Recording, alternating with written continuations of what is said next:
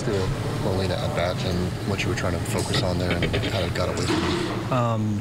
Thought the approach was good. Waiters came out, before to talk it over, and knew he was looking for a heater first pitch, so we went change up, got him to foul it off, and we got ahead 0-2.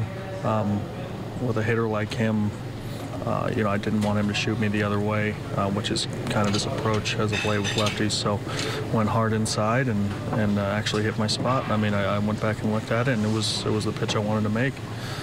I mean, as hard as it is, you just got to tip the cap sometimes. And, breaks are tough to come by right now. But it's just, you just got to keep going, just keep pitching.